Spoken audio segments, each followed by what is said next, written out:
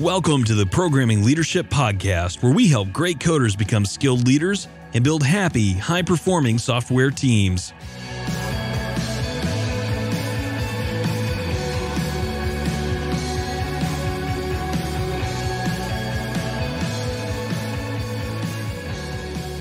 Welcome to the show. I am so happy to have Dr. Kathleen Allen with me today, and we are going to talk about all kinds of wonderful things. And this is a really important episode to me because I get so many questions about the things we're going to talk about. So I want you to really listen. But before we do, I want to just do a little housekeeping, and that is, if you enjoy this podcast, would you go to wherever podcasts are listened to, wherever you're finding it, and just give us a few stars. Leave us a review. Tell us it's working for you. That's the way you can help us to know how to make it better and to know what topics and episodes you really enjoy. Okay, without further ado, Dr. Kathleen Allen, thank you for being on the show. Oh, it's wonderful to be here, Marcus. Thanks for the invite. You know, I have at least 4 clients right now that are going through a reorganization, and all of them are telling me it's painful. Now, I'm not always hearing from the person at the top. Sometimes that is being inflicted on them, maybe with the reorganization. But yesterday when you and I spoke, you offered sort of a mind-expanding view of a different way to think about organizations and reorganization. Could we rewind to that idea of what is an organization? Well, our prevailing view is that an organization is an inert object. So think coffee cup. All right? We all have one. I have one right here. Solid. It's an object. And who gets to move the coffee cup? And who does the coffee cup serve? So when we think of our organization as an object, let's say the proverbial or metaphoric coffee cup, the person who owns the cup gets to move the cup for to serve their needs, their individual needs. You don't have to have a conversation with a coffee cup before you move it. Right? This is a great analogy. No, I didn't this morning. I just put the coffee in it, and I feel a little guilty now because I've been selfishly just drinking from the cup all morning. Objects' value are designed to be functional. They basically, as soon as they lose function, then they lose value. The problem is that our organizations are filled with human beings, and we're not coffee cups. We are human beings living and working in an environment. And when you have a collection of human beings, then your organization probably isn't an object either. It's just that we're thinking that it's an object. And as soon as we think an organization is an object and we're the leader or the owner, then we say the organization is designed to meet my needs, not necessarily the mission, not necessarily the purpose of the organization. And so the organization and the organization's profits become something that is owned by the top leaders of an organization. The problem is also extended if you think your organization is an object, then it's a very easy step to objectify the people in the organization. And when people feel objectified, and I believe we know when we're being objectified, then, there's really no reason for us to show up and actively engage and help the organization. So we will comply, we will do our work, we will hope for something better, we will sometimes create living pockets within this objectified organization. We call them high-performance teams. Oh, yes. Because people who are treated as human beings tend to perform much better than people who are treated as objects. So there's this whole kind of cascade, a negative cascade that happens when we think of our organizations and lead our organizations as if it's an object. So I'm now a big fan of living systems. And I think of our organizations as living, interdependent, human systems. And that's why I like to go to nature to learn, because it's a living system. You know, it seems so obvious when you say it. Your organization is made up of living people, that no one is an object. But clearly, it's easy to get fooled. And we don't have to go into this unless you think it's an interesting place that we go to. But it seems like historically, somehow for a long time, we've kind of gotten in this mindset that the owner controlled and the people complied, and you're just a cog. You're just a resource. Is of course, a word I think that maybe is a word that objectifies people. Is there kind of a source to all this that you see from the past? Well, really, our organizations didn't really start until the early 1900s. And it just happened that it was at the same time that we were falling in love with the steam engine. And The Industrial Revolution. The Industrial Revolution happened. And then we created assembly lines. And so basically, we fell in love with machines as a way of kind of extending our life, transportation and other kinds of ways. And so when we were looking around for an organizational design, we didn't look to nature, we looked to machines. And so all our hierarchies, our functions, our job descriptions, everything is, kind of part. Let's boil this task on this assembly line down to this task and set of tasks in a part, and then the person who's performing them becomes a cog, an object in a big machine. So this machine mentality has been with us for a long time. Yeah, you hit on one of my personal frustrations, and that's job descriptions, which act like they're a mathematical function of inputs and outputs and can just be done, or like a machine. You feed it gasoline, it moves it. I don't know. It's just, but yet whenever I talk to somebody, and this is my experience in an organization, if you were to say, well, are you doing what the job description says? They'd say, I don't even know my job description. I'm doing whatever it takes. The job description, the job is a Marcus-shaped, quote unquote, hole in the organization that I have expanded or maybe contracted to fill. And that's what the whole organization has become. And not only that, but think about the craziness of this. So the assumption is that actually a human being will fill this box in this organizational chart, and that human beings are actually geometrically shaped. I was going to say the word box stood out for me there. So, but what if we are amoeba shaped, which means that some of our talents will go outside of our box. It will even go into the box of a person next to us on the organizational chart. And so the whole idea is absolutely crazy. And, nature, one of the beautiful things about nature is it self-organizes all the time. And our job descriptions and our HR processes basically are designed to eliminate self-organization in our organization. Oh, yeah. It's just crazy. And here we are trying to, the whole engagement thing is really big, right? By engagement, you don't mean marriage. You mean people who are participating more fully in their jobs. Yes. So because we need external environments changing all the time, we need more innovation. We need, and people recognize at some odd level under the objectification that the people in our organization are our way through these challenges. But they don't release all of the things that are holding the objectification in place. And in HR, if we were going to design job descriptions to unleash talent in our organization, then we would be not sitting down and listing all of the different parts of the job that they were responsible for, which gets them to focus on just their work and nobody else's. Living systems are interdependent. They're not separate. And our job descriptions are designed and written to keep us separate from each other. Isn't it funny that one of the biggest things I hear is when somebody's frustrated that that an employee is only working to the job description.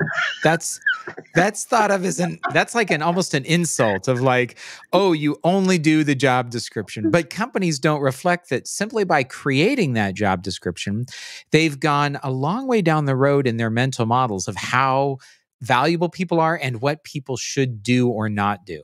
Yeah. So it almost feels like there's kind of the overt rule and then the secret rule. The secret rule is we don't really want to ever hear, no, that's not in my job description. But the overt rule is at evaluation time, we're going to evaluate you. I don't know. Is this silly that we have two sets of rules maybe? It's not, it's real that we have multiple competing sets of rules. The problem is that it's not something that's designed to make an effective organization. So if you're a conscious leader, whether you're leading a team in the middle of your organization or you're leading the overall organization, it would be maybe beneficial for us to stop and ask the question, what assumptions are we using when we work with people? Are we thinking that they are waiting to be told, or they only ask what to do? Or are we seeing them as highly capable and it's our job to unleash their talent and their energy and their humanness in service to a larger shared purpose? Well, let's stop. And so you've mentioned a few of these assumptions. Let's pretend that there's someone listening, because I think there will be, and that someone is contemplating an organizational change and they are really impacted by what you're saying. And they think, I don't want to make that mistake. But the only way I've heard about organizational change is to get the org chart, start moving around the boxes and arrows, and maybe we'll put together a vision statement of where we want to go. And then we'll just sort of pull a big lever and change everybody's title and reporting structure. If that's the only way they know how do you think people should be approaching organizational change? How can we do it in a more organic, I don't know the right words because this is all so wonderful, but like, what is a better way to go forward? Well, my consulting work is in the intersection of leadership and change, large-scale change in organizations. So one of the things that I've been experimenting with for about the last 20 years is starting with the assumption that the organization I'm working with is a living system instead of a dead machine. And then how does that fundamentally changes a whole slew of things. One is that living systems are interdependent and they're connected and they're filled with relationships. And the speed of change change flows through relationships at the speed of trust. So if you want to change your organization, then if your relationships are a mess and people don't trust each other and you're not authentic and you have basically a lot of drama and trauma in the workplace, I'd say the first place you would go would be to start creating better relationships, because that's really where people will either resist or they will actively support you, and you want them to actively support. The second is that in living systems, especially in today's organizations, we're living in a fairly complex time. So things bump into other systems, bump into systems. And so it's not simple work that you're doing, and it's not complicated work. It's actually an open system. And open systems, your strategy comes from pattern rather than details. Can you give us an example of that? I'm super curious. So if you think that your problem for reorganization is complicated, like there's lots of variables, but it's knowable because you can create a controlled boundary, and therefore you can control anything inside that boundary of that organization as long as you know it enough. So what you do is you study and analyze all the parts, and then it's like taking apart a car, and then you reassemble it, and then you with whatever tweaks. But the problem with reorganization, if you start with a machine framework, is that the machine is bounded already by its structure. So you either have to cobble something on top of it or redesign the machine entirely or throw out a whole section and redesign it. But living systems, they scale naturally. They grow and evolve naturally. But living systems are complex. So you move from a closed system to an open system idea.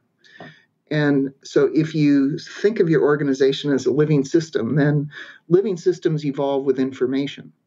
So if you wanted to create change, you would want to spread information. If you're worried that your organization isn't adaptive enough to what's happening externally, then you would want to expose the threat and share as much information as possible so that people would understand what they are trying to reorganize to.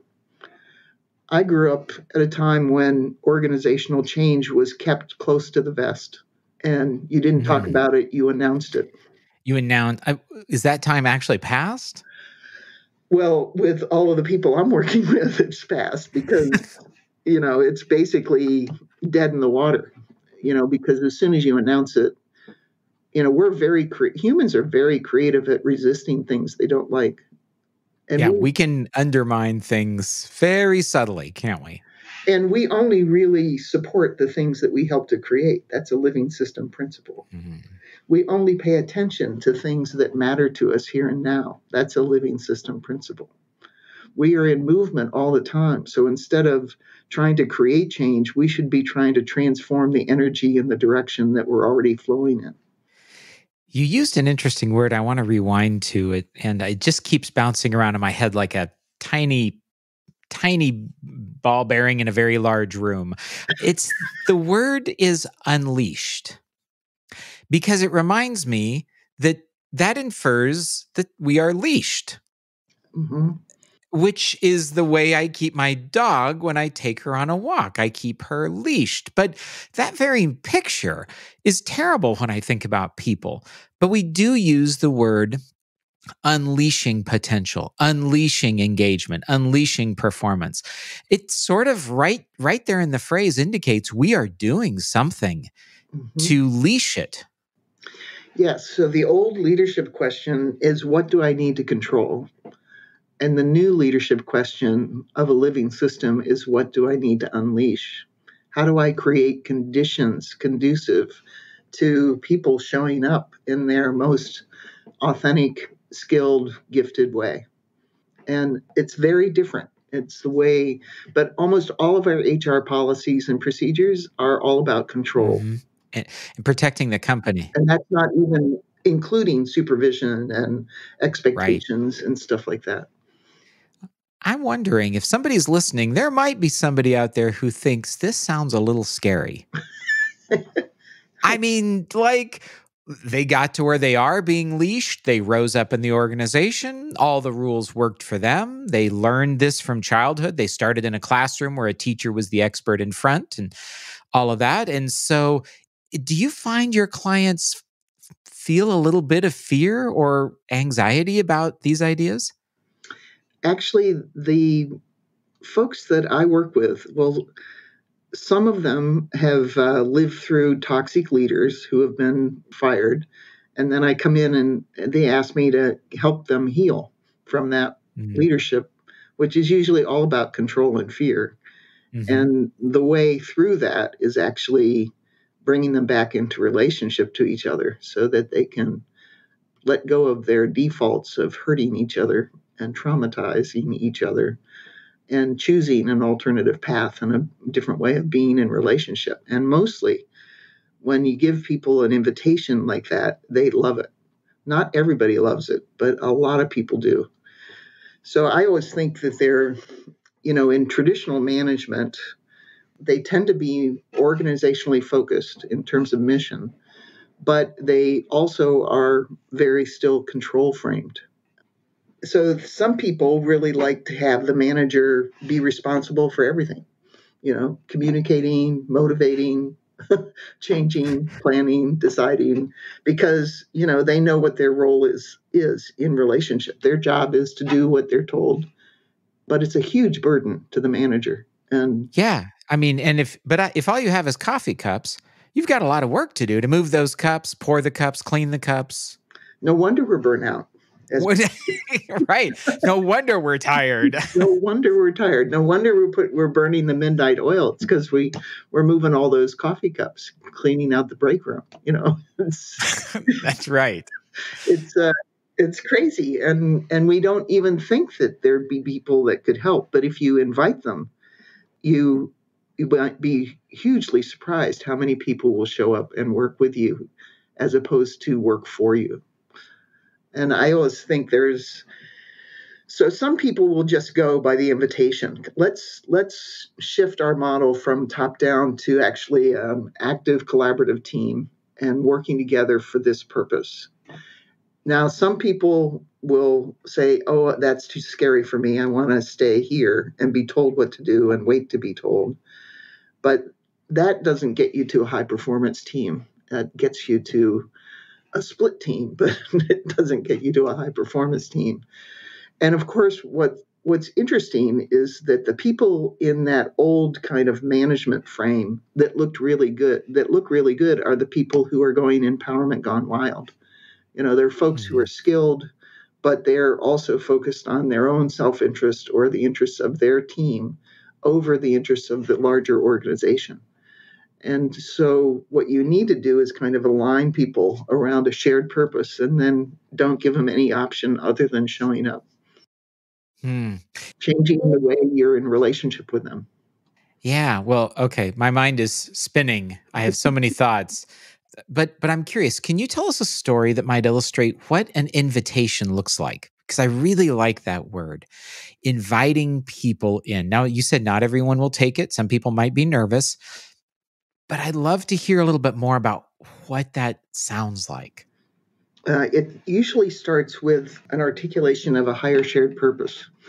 Almost all of our organizations were designed to meet a deep need that exists in community that we've forgotten. And so helping people see the meaning and the importance behind our work is usually the first place I go. There's that old story of 3 bricklayers, and you go to the first one and say, what are you doing? And the bricklayer says, I'm laying brick. And you go to the second one and says, what are you doing? And he says, I'm building a wall. And you go to the third one and say, what are you doing? And they say, oh, I'm building a cathedral. That third one is part of the invitation is helping to connect people's day-to-day work with something that really matters. And so that's the first invitation. The second part of the invitation is just to acknowledge that each individual that you're talking to as a unique person who has a unique set of gifts and skills and contributions that they can make to this thing that we're trying to do together. And sometimes the invitation is something a little different. Like I remember this person I had as an administrative assistant early on in my career, and we'll just call her Sally for now. And Sally was really good at only doing exactly what I said and nothing more. Okay. Which would drive me nuts. I bet. Because I wanted her to, if I was a bad speller, and spell check has helped, but I wanted her to catch those things and tell me, but she would type up everything, bad spelling and all.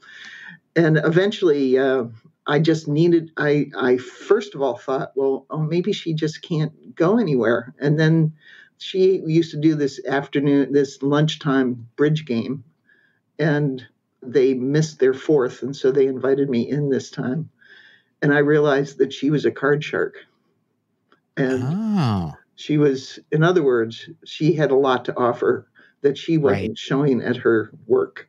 And I realized afterwards, once I understood her and got to know her, that her previous job boss had basically pulled the rug out from under her so many times that she had learned that it was safest to just stay in her corner and do nothing more. And so my invitation for her was, I invited her in and I said, the next time I make a mistake and you don't correct me, you're going to be in trouble. So I basically reversed the power. Yes. And so she took that in and she started experimenting. And at the end of the time I was there for 4 years. And it took us about a year to change that whole default behavior. But she was running the place by the time I left. That's a wonderful story. It reminds me that, of course, you used the word she learned from a previous boss how to act. Mm-hmm. And I think a lot of times we imagine, I don't know why we think that. We think, well, that coffee cup's only 12 ounces. It's just a 12-ounce cup. It can't hold more. That's not the way it was designed. It's not the way it was designed. we think about people like that, right? We say, well, they're not capable. They don't have that much capacity, which I guess applies to coffee cups too. But the other thing that strikes me is people come to us and we're not their first place they've ever worked generally. They have a boss. They've been taught these things.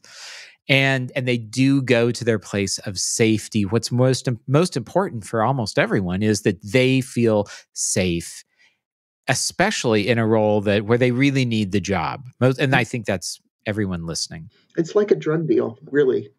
Ooh. Oh, okay. Please continue. In the sense that I need my safety, and the manager needs to direct or needs me to do certain things. And as long as I do those things, I'll still have a job next year, and maybe I'll have a raise. So one person does all the thinking, does all the deciding, and the other person basically complies and pleases the boss as best they can. But it doesn't lead to innovation. It doesn't lead to a very satisfying life for either the boss or the employee. But that's not what we see. We worry. We think that the employee needs our direction. If we've ever flirted with micromanagement, you can, if you've ever, I've worked in a couple of organizations where the expectation of controlling everybody under you in the organizational chart was very strong. So you had to initially, if you were a young supervisor, you kind of complied, and then you realized how diminishing it was to you and to the people you were working with. And so you eventually learned to dance between, it's kind of like having one foot on the boat and one foot on the dock, and trying not to get wet too often by dropping in between the space. So you look like you're controlling above, but you're not controlling below, and you're trying to protect that space to unleash or give the humanness back into your team. Yeah, that really resonates with me. I can remember working in organizations where my boss would say, "How is it you don't know what's going on your own team?" And that one phrase set in my mind that was my primary job: control, quote unquote, lead, quote unquote, manage, whatever it is, right? That I needed to be directing and ensuring that people were complying. And yet on my team, it's almost like I wore two masks. To him, I would try and appear confident, and I would try and appear like everything's under control. And it would take a lot of work to paint that mask every week for our one-on-ones. I would compile reports that would prove, look, I have everything under control. I can answer. And if I didn't have the answer to a question, you can guarantee I would make one up on the spot, and I would keep the confident mask on. But when I go to my team, I didn't want to be that kind of manager. And so I would be more of a relational manager with them. That was what I was trying to do. But after a while, I think I probably had to just decide, which way are you going to be? And I'm not sure I decided right, but maybe I can say there were a lot of forces at play: safety, organizational culture. And in the middle, I felt pulled between the dock and the boat. Yeah. I think that people in the middle of the organization are always torn. They are the ones that are actually connected to the people at the bottom who feel vulnerable and invisible. And they're also connected to the people at the top who sometimes are overburdened and, kind of struggling to make things happen in the way they think it has to happen. And the people in the middle are often, they see themselves as torn between the tops and the bottoms. But I like to reframe the framework of the middle, because I actually think nothing powerful happens unless it comes out of the middle. But okay, I can't wait to hear this, because I just got off a call with somebody who said, I'm in the middle, so I have no power and no voice. Well, we can shift the conversation to, birth comes out of the middle. It doesn't come. Well, that is true. But as a VP, a longtime VP, I knew that my constraints for what kind of change I could do in an organization had to be something that people would support. And the people that I needed the support from were the middle. So their readiness or their lack of readiness actually always constrained my leadership action. But we don't, when we're in the middle, because we've been taught that this is all about rank ordering hierarchy, we say, oh, we're in the middle, we're not at the top. We can't initiate change because we're not at the top. And I think that we have to, there are certain ideas that we have floating around in our head that no longer serve us. And I think that's one of them. The other thing is that there's this beautiful book, small book called Gentle Action. It's by a guy named David Peat. And the reason I love the Gentle Action book is that it's all about new rules for change that assume that we are connected to each other instead of separate from each other. So when we think we're separate in the organization, we always start with the assumption that everything then is rank ordered and you have to do change based on power and position. But when you assume that you are connected, then you have influencers that show up through the social network. As soon as we introduced technology into our organizations, we became a networked organization embedded in a hierarchical organization. And change flows and ideas flow along lines of connection and relationship. So as soon as you have a networked relationship, the rules of how to make change are really different. So now there's this guy in Minneapolis who, I can't remember his name, but he wrote an article for Fast Company, I think, called Key Hubs.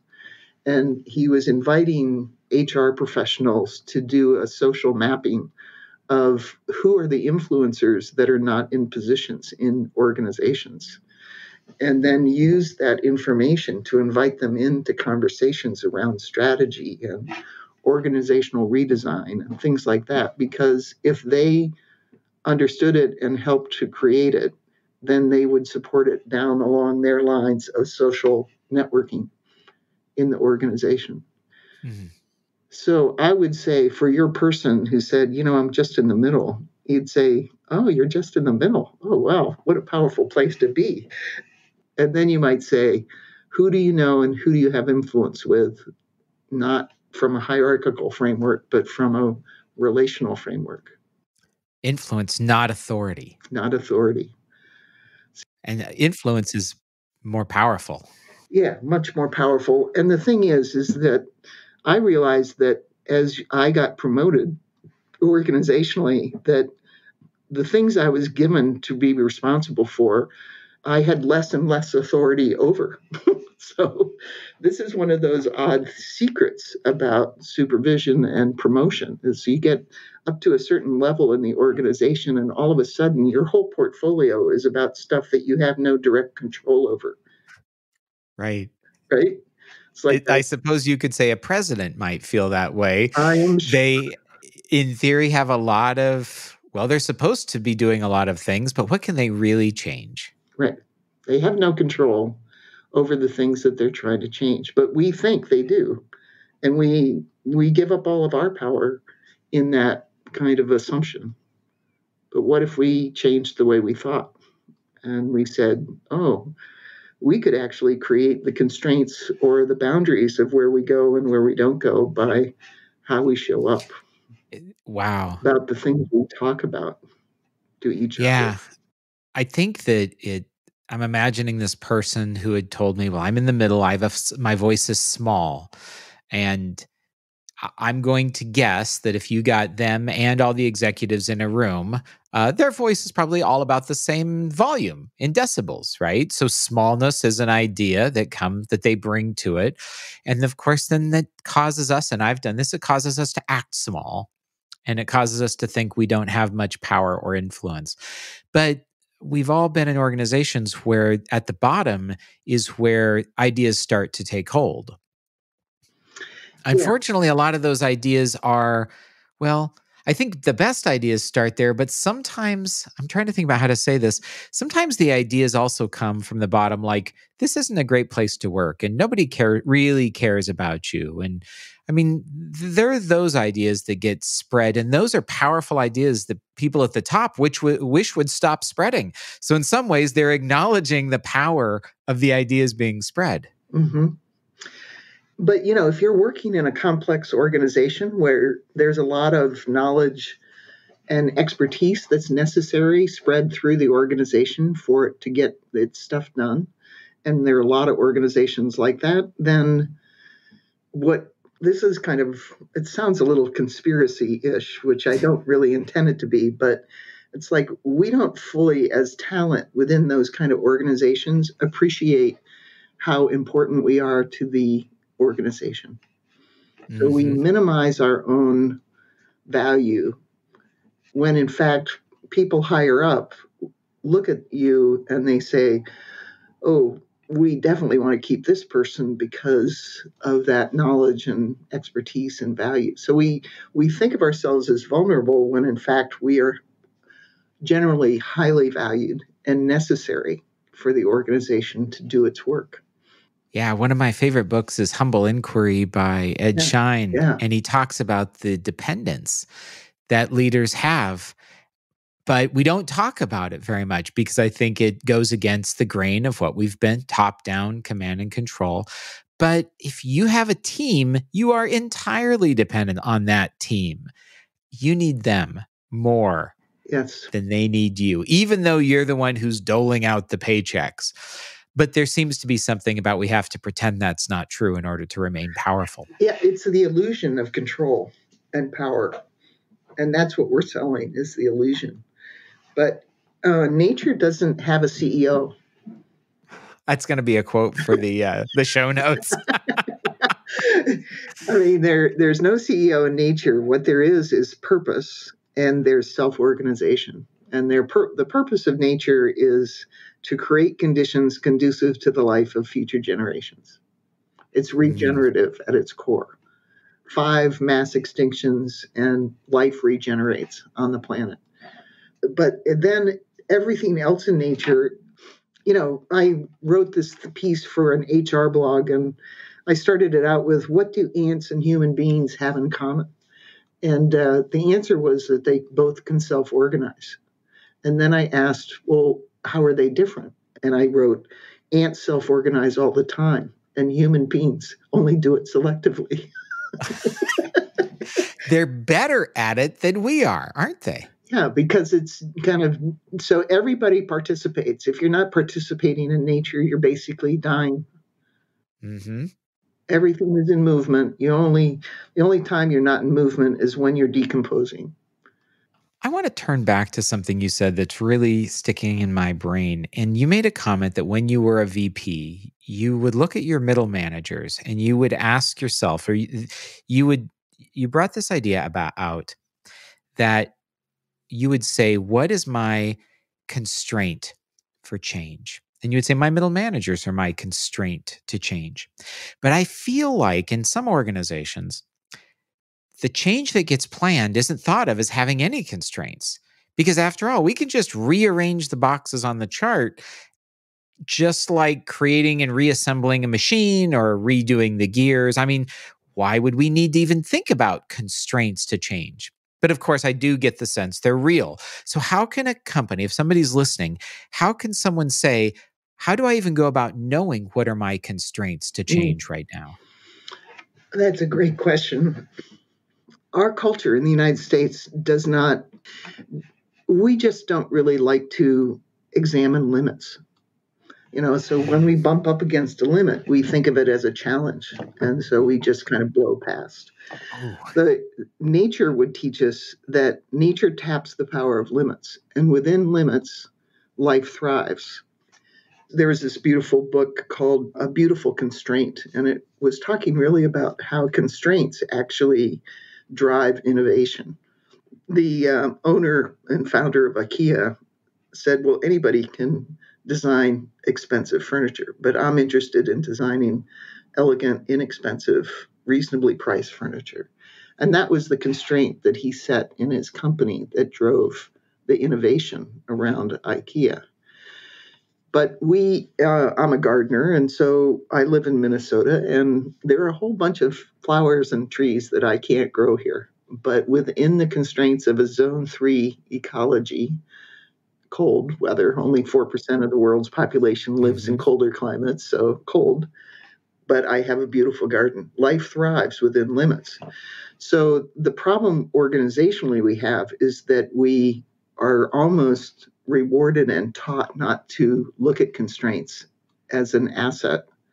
And therefore we'd like to deny that the constraints are there. And it gets us into real problems. I mean, we make decisions around excess all the time. We waste money, we waste time, we waste talent because we're just not sensitive enough to the limits of the system. Boy, the very phrase that comes to mind is breakthrough. I don't know why, but we are not satisfied to stop at the wall. We must break through it. And we really hail that as you've had a breakthrough. That's wonderful. But my mind is, I remember one time my friend Jerry Weinberg told me that there's this common problem amongst all kinds of people, but managers are especially afflicted by it, where they overreach their ambition. They want everything faster and more, and they just have insatiable appetites. And what's interesting is that the speed actually builds resistance. So living systems, again, and interdependent systems, time delays are ubiquitous. So you asked a question earlier, how would you do change differently? I now think about growing change instead of making change. Ooh. So, you prepare the soil, right? So you identify what the seeds are that you want to plant. You put the seeds in, and then you wait because they have to germinate and you can't see them. And then after a time, there's a germination, and then the first little green shoot comes up.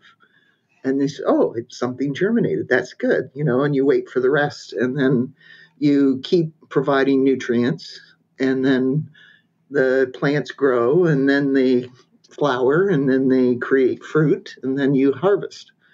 And we think drive, change down through, and we think that there's a timeline that somebody artificially sets, and we don't acknowledge that time delays actually are a way to build more active support for the kind of change we're doing. It takes time for people to adjust, to think of themselves in this new way, to think of the work in a different way. And when we keep forcing it, what we build is resistance. I think of it as wet sand. You walk down the shore on a wet sand, it doesn't accept your footprint. But if you stood and waited, it would open up. It's just saline and salt, Yeah, and a little pressure over time. And it opens up. And if you've ever driven in traffic and you have somebody ahead of you that's kind of a start and stop kind of person, it just creates this whole kind of delay effect in a traffic line. And as opposed to people who are just slowly moving at the pace of the traffic system, then it kind of moves much smoother. Slow and smooth, not being in a hurry. So I feel like the lesson here about change is instead of making, as you said, making change, which involves maybe building, assembling, creating, dictating, implementing, we're going to grow change. It's going to take longer. But frankly, as the people at the nursery where I buy my plants always remind me, the longer it takes, and if you buy a very small plant or a seed, the roots, it'll all be so much better. They say it'll take longer, yes. You won't have apples next year, but when you do, they'll be better, stronger. It'll be really thriving in that environment. It's an investment. For the first time this past year, I've been working with an organization that has the vision that it wants to be thriving 100 years from now. Wow.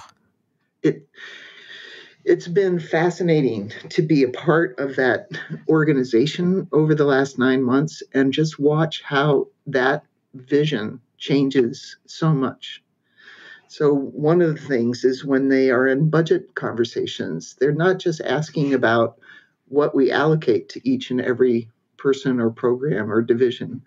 They're also asking the question, what should we be investing in?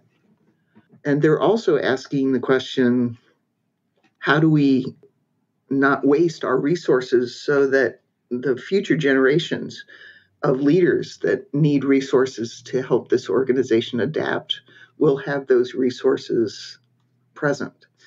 And they think as a leadership team, they think they're part of a leadership relay race. So their job is to be stewards of the organization at this moment in time. And they've had the baton handed to them from the previous generation of leaders, and they want to hand the baton to the next generation of leaders in their team, in this organization's team, in a really good, leaving the organization in really good shape. So that extended time horizon is something simple but extremely powerful. And so then your nursery guy talking about your apple trees is basically saying, do you want a tree to grow long and sustain itself? Because we would know in nature that a slow-growing tree grows longer and becomes part of the canopy much longer. They have a longer life than a fast-tracked tree, basically. Yeah. I think I'm planting trees that my grandson will pick apples from. Yeah, there you go. And it's a beautiful change in the way we think, and you work with a lot of technology folks. The thing is that at one level, when they're doing product development, they get this growing thing because it's complex, it's organic, it is in some ways a living thing, even though it's technology, and we don't think of technology as alive just yet. Not just yet. Just yet. But interdependence is deeply embedded in technology. And so there's some portion of us that understand the interdependence of our systems. We just have to kind of take that knowledge and apply it to our human organizations. What a wonderful conversation. Thank you so much for being on the show. Where can people find you online and engage with your work? I do a blog, a weekly blog, and you can sign up or check those out at KathleenAllen.net. That's my website, www.KathleenAllen.net. And I'm on LinkedIn, it's Kathy Allen, and you can check things out there. I post a lot of different thought leader articles around, so that would be another place. And I have a Twitter account, Dr. Kathy Allen. Oh, okay, your Twitter account. We'll put the links to all those in the show notes, but tell us the name of your book as well. So my book is called Leading from the Roots, and it's nature-inspired leadership lessons for today's world. Wonderful. Nature has 3.8 billion years of research and development on how to sustain life. So, maybe it has something to tell us. It's nice of it to share it with us, too. Yeah. Thank you for being on the show. You're welcome. Thank you so much, Marcus. Thank you for listening to Programming Leadership. You can keep up with the latest on the podcast at www.programmingleadership.com and on iTunes, Spotify, Google Play, or wherever fine podcasts are distributed. Thanks again for listening, and we'll see you next time.